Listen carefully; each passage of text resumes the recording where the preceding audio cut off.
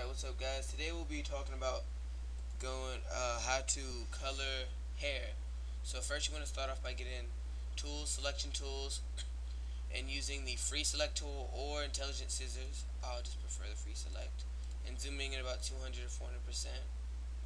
And tracing the outline of the hair.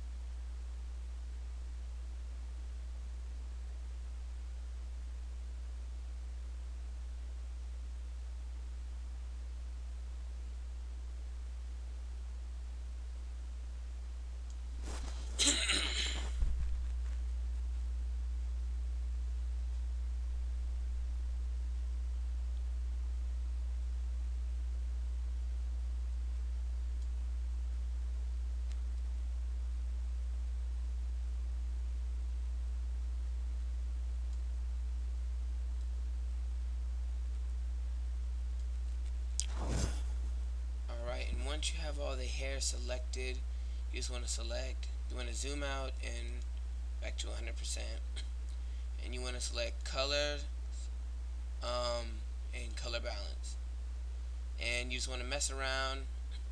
From here you can just change the hair color and do whatever you want to do. See, it's pretty cool.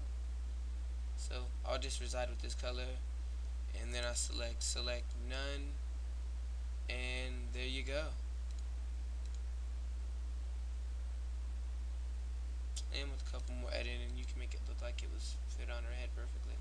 So thanks for watching the video, and please subscribe. Goodbye.